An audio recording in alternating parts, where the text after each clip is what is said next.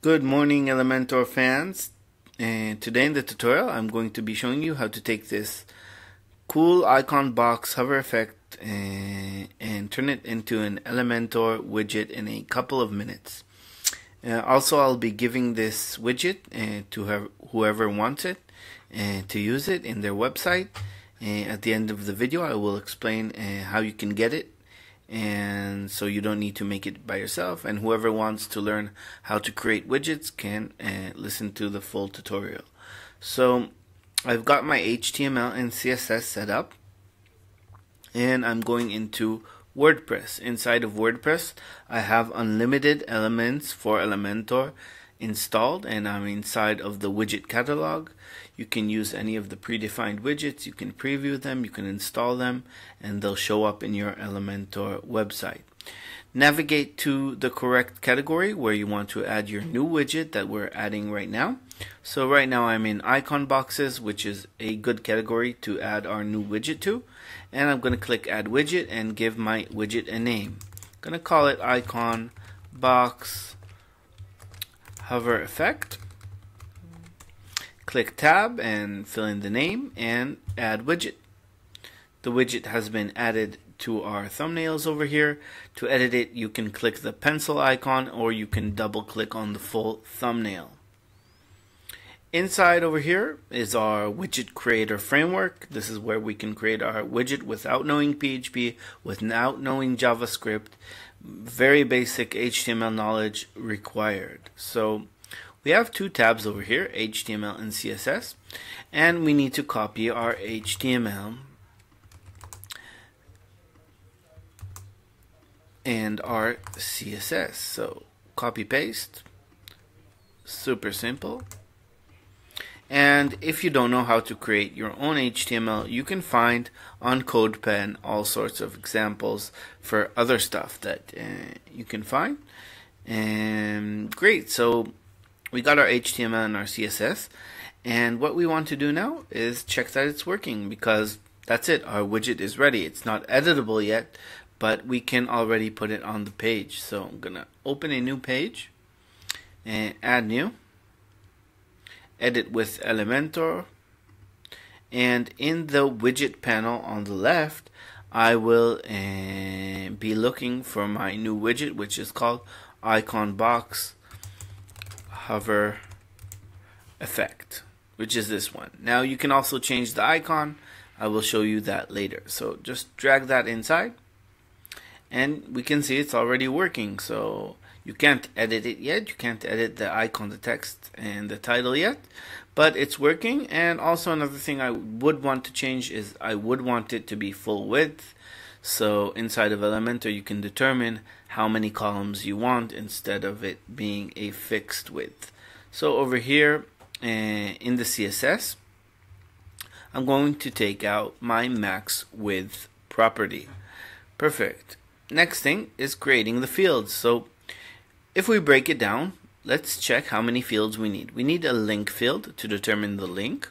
We need an icon field to determine the icon, a title, and a text field. That's it. It's pretty simple. There are only 4 fields. Of course, you can add more. For example, if you want to add the amount of delay on the transition and stuff like that, or transition amount of seconds, you can add those, but the basic ones are the content. So let's start from those. So the first one is a link. I'm going to add attribute inside of the attributes tab. In the attribute type, I'm going to select a link type, and I'm just going to call it link. Inside of the default value, hashtag, and jump into the HTML. Over here, instead of the fixed hashtag, I'm going to change that to the link.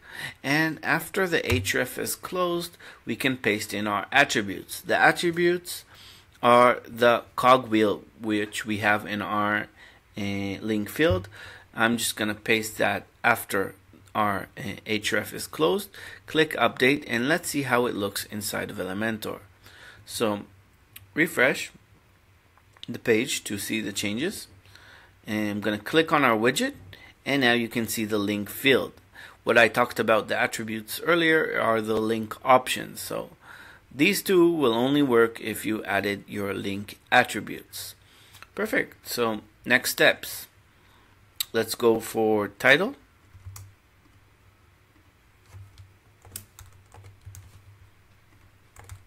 Now, if you decide for some reason that this field should be first while editing, you can drag and drop these, since I think title should be before link. Inside of the HTML, mark your fixed HTML and replace it with the attribute we've added on the right. Perfect. Let's do our text. Click Add Attribute. I'm going to choose text area since it's a bigger text box. Enable font editing. And over here, we can replace our fixed HTML with the new attribute we've just created. Last one is our icon. So inside of attributes, we also have an icon field. Now, if you want to learn about attributes and what each one does, since you see there's more than one, you can go into our documentation on our website. And over there, I go one by one explaining what each attribute does. Inside of the HTML, I'm going to replace it with our new icon field, and our widget is set up. Last thing we do want to do before testing this is I want to change our fixed ID into a dynamic ID.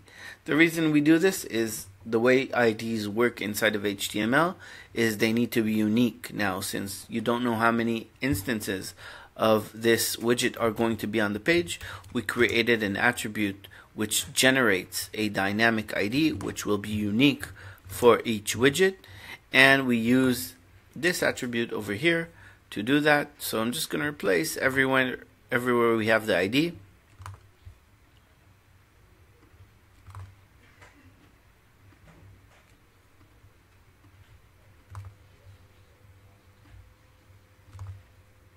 And almost done. I think this is the last one. Let's click update. Refresh the page.